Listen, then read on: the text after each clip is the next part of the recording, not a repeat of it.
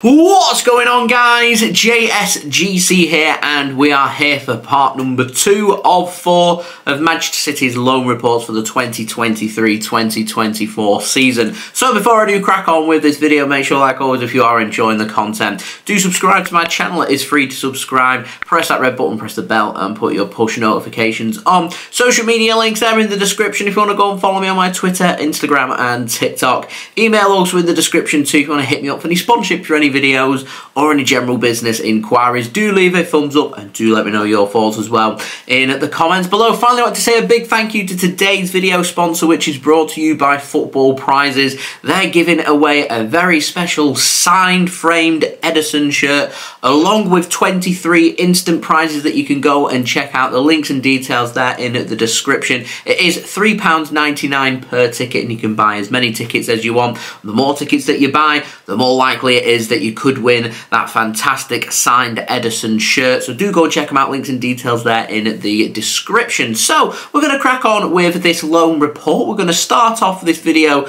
by speaking about Luke Mbete. We're also going to be speaking about Jamal Baptiste, Finley Burns, Maximo Perrone, and Couto in today's video. So Luke Mbete, the 20-year-old English centre-back, he's currently out on loan at Dutch side FC Den Bosch over in the Dutch second division. He's currently played 17 games so far this season, scoring 2 goals, starting at 56% of all games so far for Den Bosch as well. Seems to be going well for Luke Mbete, which is fantastic because there's been times when he's been out on loan over the last couple of seasons where it's been a bit hit and miss when it comes to game time. So it's good here for Luke to be able to find his confidence, be getting more game time here, and hopefully he can really start to kick on over the coming year or two and really be able to find himself in professional football. But seems to have found himself a really good loan there in the Netherlands and seems to be doing really well as well, which is fantastic to see. Now, I also want to speak about Jamal Baptiste, the 20-year-old English centre-back,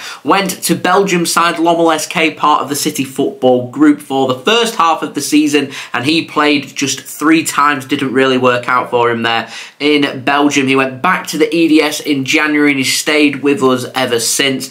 He wasn't recalled, his loan was only until the end of 2023, so I presume that was to help Lommel SK with any extra cover that they may need, which I presume they're not needing that cover anymore, and Jamal Baptiste returned back to the Manchester City elite development squad and will continue his progress from there. And speaking of English centre-backs, takes us on to Finley Burns, the 20-year-old English centre-back, currently out on loan at Stevenage in League One in England. Currently made 32 appearances so far this season, getting 3 assists, not scored any goals, started 68% of all games in League One so far this season as well, and seems to be doing well with Stevenage. Whilst it was City young players and heading out to League One in England so far this season, every player that's headed out that we've spoken about that's gone to League One seems to be going to League One, getting regular playing time and doing really well, and it's no different there for Finley Burns as well. Stevenage still got an outside chance of potentially making the playoffs as well, so yeah, he could well be, if things work out, could end up getting a bid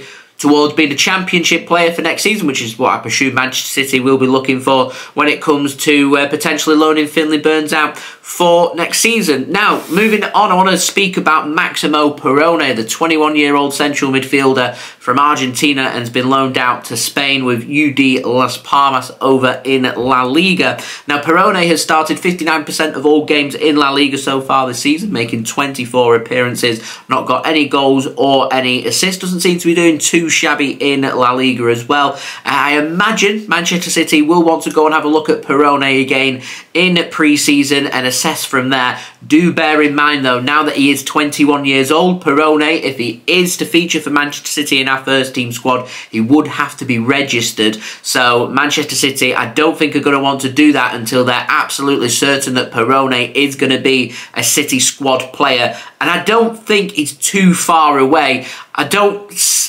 know where Manchester City are going to go with Maximo Perrone. He's had a good move to La Liga. He's doing well with Las Palmas. What else? Where else do you go? What else do you do with him? Maybe look at a loan in the Premier League to see where he's at in terms of the level engulfing difference between football here in England and in Spain. He seems to be doing absolutely fine in Spain.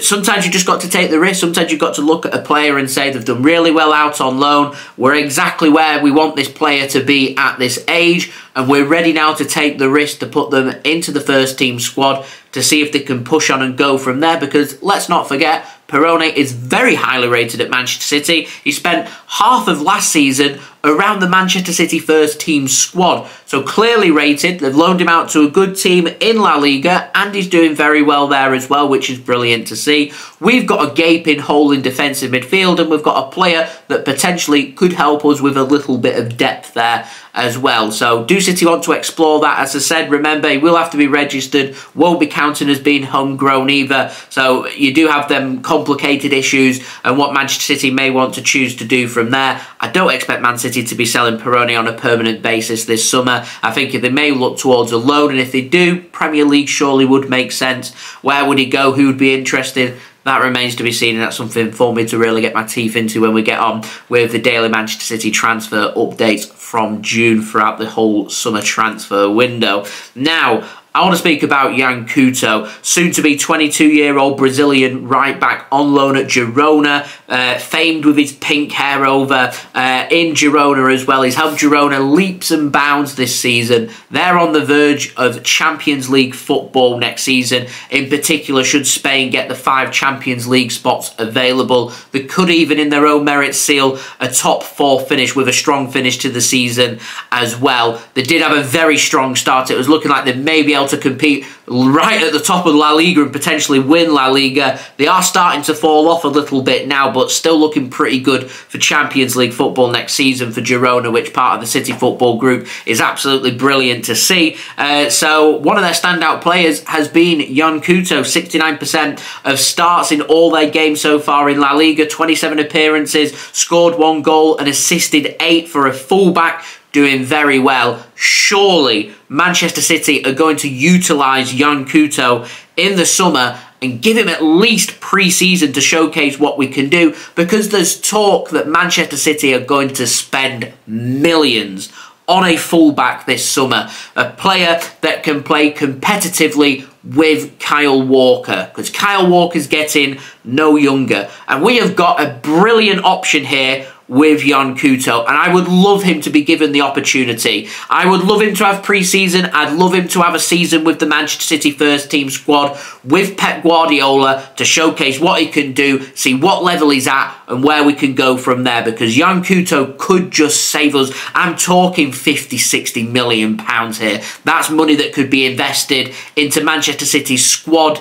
in terms of midfield, in extra depth in other positions, elsewhere around the club and into the CFG as well. It's a whopping amount of money that can be saved should Manchester City choose to do so here with Yan Couto. Now, this stinks to me of Man City selling for profit, and I really hope that that doesn't happen, because Yan Couto, I rate him. I think he's a class player. I think he's a brilliant player. He will help Manchester City in terms of our depth, and I think he could provide quality, competitive competition when it comes to potentially playing in that right-back spot. The only reservation Yan Couto may have is a bit of fear when it comes to his playing time and Man City's formation, how he's going to slot in and how he's going to fit in, because we've already got a young player, Rico Lewis, at Manchester City that will probably do the same job as what Yan Couto would do as well. So you have to be versatile. You have to be able to play in different positions. Yan Couto's a right-back, can probably do a job at right wing-back. Can he play at left-back? Can he invert? Can he get into defensive midfield? Could he play at centre-back like we've seen from Kyle Walker?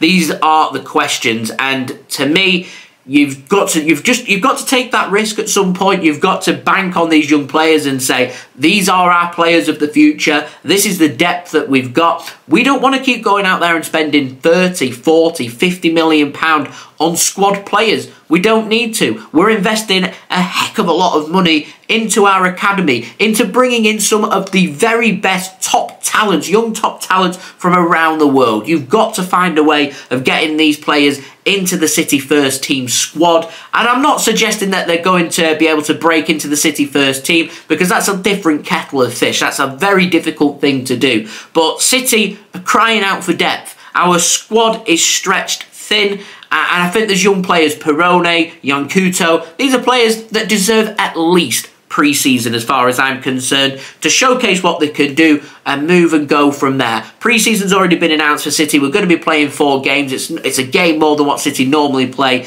in pre-season. If we win the FA Cup and or the Premier League, we'll be playing in the Community Shield. So you've got 5 games before we hit into any competitive action, and that's plenty of time and plenty of minutes there for young, high-quality players like Perrone, like Couto, to showcase what they can do, to see if they can be that depth that Manchester City are looking for. And they're not the only young players out there on loan at this moment in time that are doing really well at a very high level.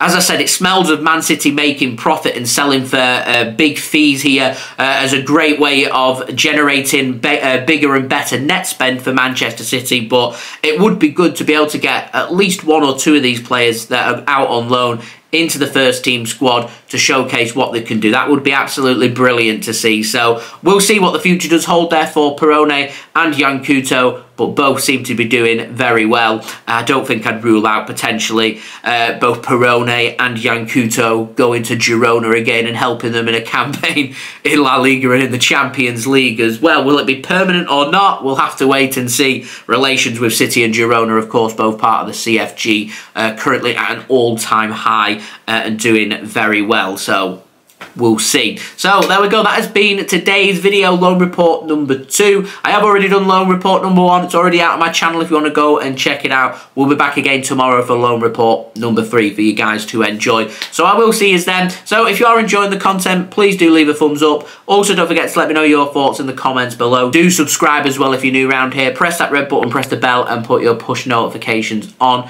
Social media links, they're in the description if you want to go and follow me on my Twitter, Instagram, and TikTok. Email also in the description too if you want to hit me up for any sponsorship for any videos or any general business inquiries. And thank you very much to Football Prizes sponsoring today's video. Remember, go and check out that frame signed Edison Manchester City shirt. Link is in the description. £3.99 to enter for a ticket for you to be in with a chance of winning that fantastic prize, along with 23 other instant prizes to be won as well. So thank you very much to Football Prizes for sponsoring this video, and I will see you guys again tomorrow for the next daily Manchester City loan report. So I've been JSGC. Thank you everyone for watching. I hope everyone is safe and well. Peace.